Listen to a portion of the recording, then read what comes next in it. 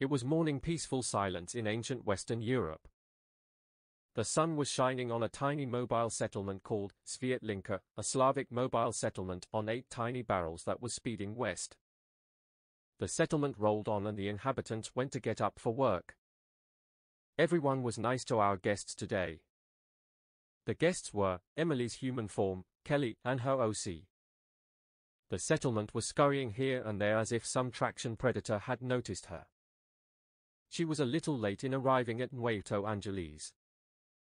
The huge city of Aviatikov, known as a destination for vacationers and tourists of urbanist Darwinism because Nuerto Angeles was known to fly over the chases between the mobile cities until it stopped at the wooden ramp that led the guests to Nuerto Angeles.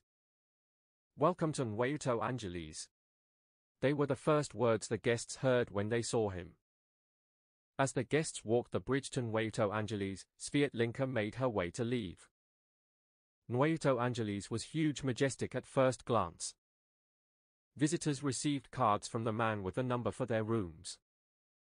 This way, please. They followed him to the suspended areas of Nuerto Angeles.